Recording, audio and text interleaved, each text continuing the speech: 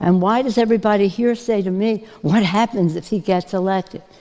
Well, you can't let that happen, because for us, this election is Washington crossing the Delaware. A few moments later. You may be thinking now that Trump is a populist. You are right. He didn't accept the 2020 elections, and he should have. So should Hillary in 2016, so should Brussels, and so should Westminster in 2016, and so too should Congresswoman Pelosi, instead of saying the 2016 election was, quote, hijacked. Quote, hijacked. Thank you. Yes, recently something happened. Nancy Pelosi was rebuked. I don't know if you have seen this video. Very interesting. But the fact is that using whether it's people different from me, nationalism, populism, is a very dangerous threat to democracy, not just in America, where we're seeing it play out, but in the whole world. In the context of a fight between democracy and autocracy, not mine, but the version of populism, ethno-nationalist populism, which tries to bring down education and fake news, the media, which is a protector of democracy, that version is contributing in countries other than our country, and is a danger to democracy. We think democracy is on the ballot in America.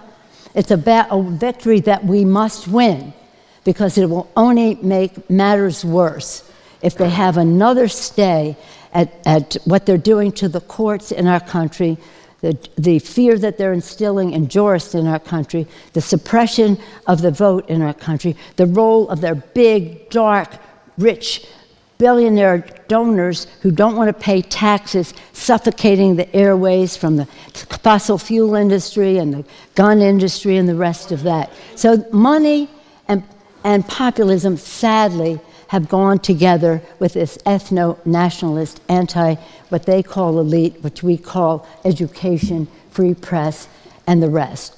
So I urge you to think in terms of the word. It says it's a threat. You're going to deny that it's a threat to democracy in the versions that have emerged in America so clearly? And why does everybody here say to me, what happens if he gets elected?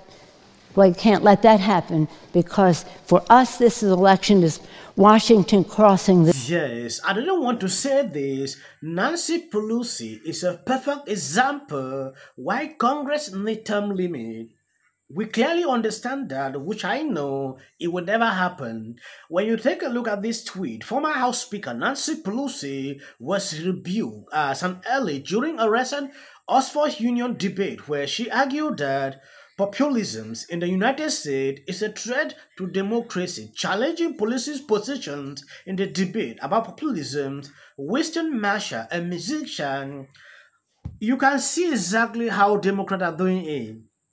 Everything now, oh, this is a threat to democracy. Donald Trump is a threat to democracy. And I don't get it. It started during the January 6th issue, and they now decided to use this as a political point throughout during this election period, and I was impressed. Given the success of Trump, and more recently Javier Milei taking a chainsaw to the state behemoth of Argentina's bureaucratic monster, you'd be mistaken for thinking this was a right-wing populist age. But that would be ignoring Occupy Wall Street. That would be ignoring Jeremy Corbyn's For the Many, Not the Few. That would be ignoring Bernie against the billionaires, RFK Jr. against Big Pharma, and more recently, George Galloway against his better judgment. Now, all of them, including Galloway, recognize genuine concerns of ordinary people being otherwise ignored by the establishment. I'm actually rather surprised that our esteemed opposition, Congressman Pelosi, is on that side of the motion. I thought the left was supposed to be anti-elite. I thought the left was supposed to be anti-establishment.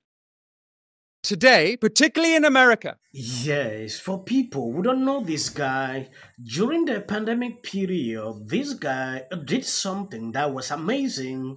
According to this reply, he's a former Mumford and Sons band member who, instead of caving to the woke mob and self-censoring during the pandemic, opted to leave the band and pursue politics to speak louder. So you can clearly see he is actually practicing what he wanted.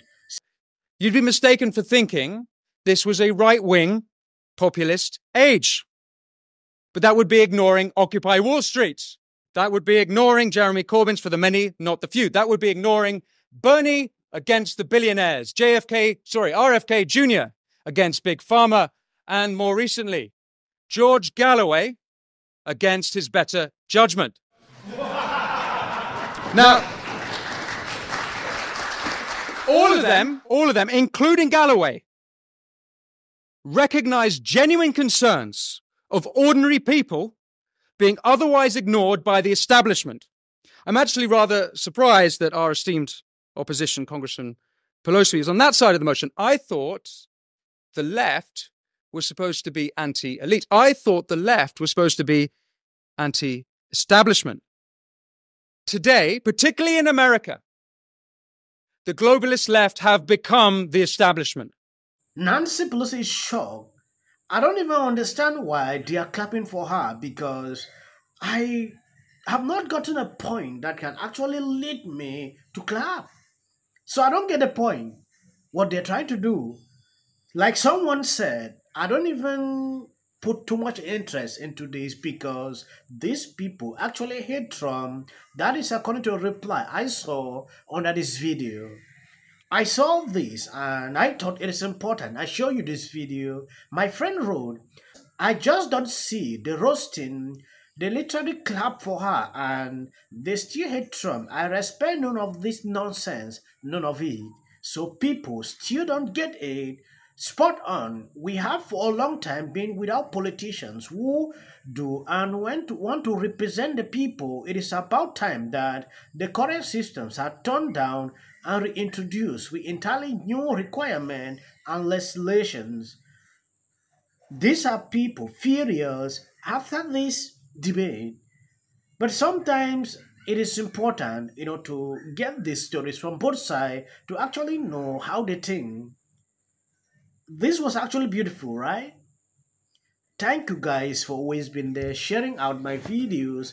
If you notice, for the past few days, I was not able to put out videos like I do before.